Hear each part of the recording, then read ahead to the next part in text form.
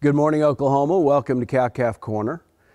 We know that in cow-calf operations, calving season is a critical time of the year. And particularly in the winter months like we're in now, it can be an extra big challenge. This week, we talk about time that we would feed or supplement our cows and how it relates to when those cows would actually calve. And so the benefit of trying to get more calves born during the daytime is that calves are going to be born during times when temperatures are warmer. Cows are going to start to calve when they're easier to find, and if any assistance is needed, it's easier to provide it during the daytime. And I know at my age, I don't enjoy getting up in the middle of the night to go check cows and heifers when they're actually calving, so it's always kind of a blessing to see more calves come during the day. So how do we go about trying to get more calves born during the day? A simple change in management where we begin to feed our cows late in the day or about at dusk is going to result in a higher percentage of our cows going into labor and having calves during the daylight hours.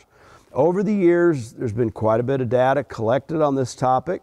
As big a study as we have seen in it occurred in Iowa years ago.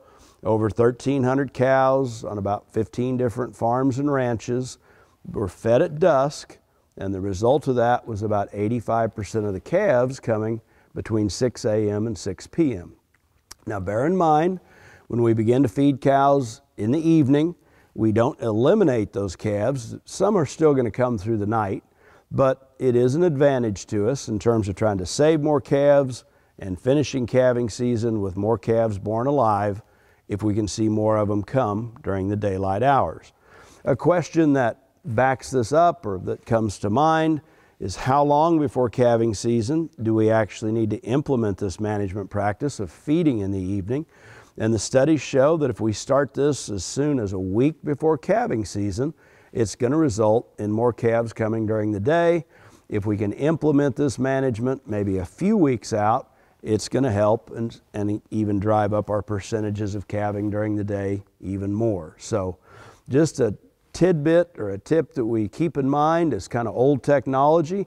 We don't understand exactly what the mechanism is in the cows that causes this to happen, but if you'd like to see more calves coming during the daylight hours when it's easier to save them, begin to supplement and feed your cows at night. Thanks for joining us on Cow-Calf Corner.